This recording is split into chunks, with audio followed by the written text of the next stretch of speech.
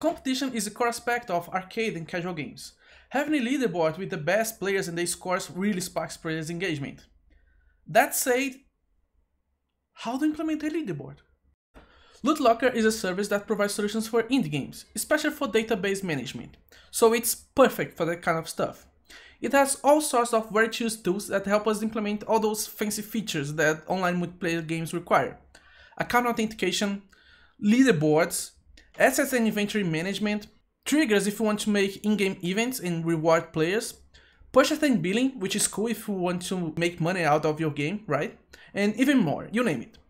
So in this series of videos, we are going to see how I implemented these features on Moonteaser, because it really needed them. The first thing we need to do is to create an account on Lootlocker.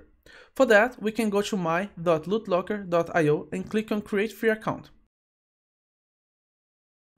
After logging in, we need to create a new game.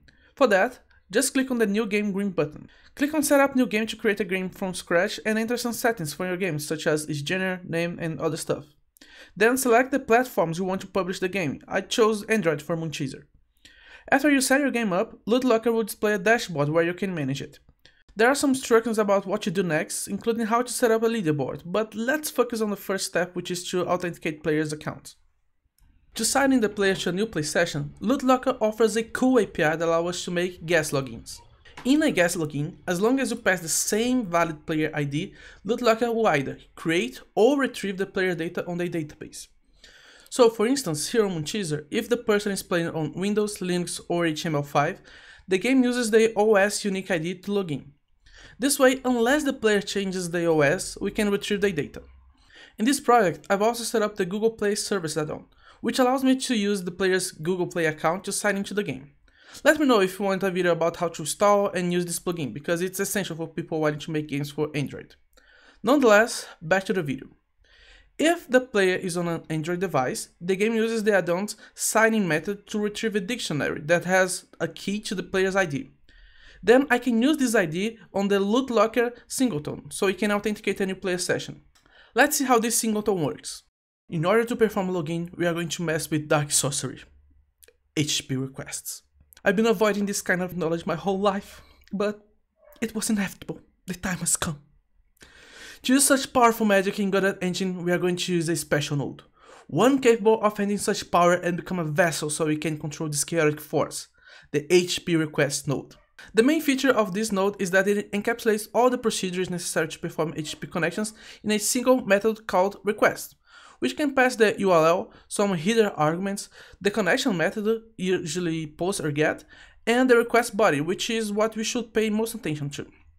When the request completes, the HTTP request emits a signal with some important data. The most important one is the body of the response given by the other side of the connection, in this case, the Lootlocker servers. Okay, quite confusing, right? So let's see in practice what this all means. To make a login on Lootlocker, we do a request to the following URL. The header should contain this text. Then we should use the HTTP client.method post for the connection method. And finally, for the request data, we should pass a JSON dictionary with the following structure. The game key, which we can get on the Lootlocker dashboard, so we can go to the game, and then settings, game settings, API, and there is the game API key, so you can copy and paste this text there. Then we have the game version, which you can pass any alphanumerical value, so you can just maintain and control the version of the game that you are using. Then we have the player identifier key, which is the most important one. This is what we should ensure that we are passing the same data. This is where we are going to use the OS unique ID or the player's ID that we can get from the Google Play Store API. Then, for testing purposes, we can pass another key, which is the development mode, and pass the value true, so we are just testing out this whole thing. With this, we should wait for a response from the Lootlocker servers. One troublesome aspect of dealing with network, and especially with HTTP requests, is the fact that while we don't get a response, the game still runs. This is what we call asynchrony, when code processes can get out of synchrony. So we must use the yield keyword here to wait for the response. Using this keyword, we can stop the code from running until this object emits a signal. We can access the signal arguments as an array that the yield keyword returns. The fourth index of this array corresponds to the body of the response that we want to get from the Lootlocker service. So let's store it here on this response variable. We must parse this text as a JSON dictionary so we can access the important data. This dictionary has exactly what we need, the session token key. This is what tells us that the Lootlocker authenticated the player and a new session has begun. We need to store this session token so we can access it on further requests moving on.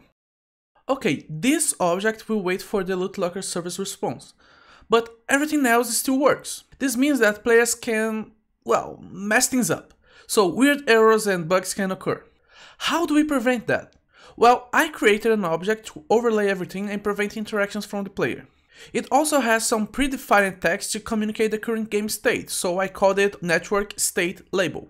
The most important part is that it should consume inputs to prevent them from reaching other objects in the scene tree. For that, I use the input callback to consume inputs, and I've also set the mouse filter property to stop. This object has some animations to make the label's text more interesting. For instance, this is what it should display while authenticating. I turned this object into a singleton so other objects can easily access it. For instance, in the Lootlocker object, I call this method to play the authentication animation, and this other one after we receive the service response to play the authentication successful animation. If everything goes well, we should get a successful login. We can even see this player data on our Lootlocker dashboard. Well, this is it for this video. Coming next, we are going to use this player data to create a leaderboard with the 10 highest scores. See you there. Thank you so much for watching, keep developing, and until the next time.